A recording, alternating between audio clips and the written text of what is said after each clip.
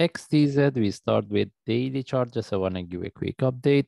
We have been looking for buy as a reversal, but based on daily chart, we didn't get any opportunity for buy. And if you move to forward chart, first of all, if you refer to our analysis, since the price was within here, we have been looking for buy. This is what we get. And right now I'm looking at this correction. Any opportunity for buy from here, I will take it. And as a short term, we can look for 4.62 following by 4.84.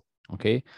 And based on 4-hour chart, we don't see any trade setup. And based on 1-hour chart, I'm looking at this. Any opportunity for buy from here, I will take it. And this is the targets I'm looking for, 4.62 following by 4.84. Anyway, we just follow the chart. If I see any update, I will share. Thanks.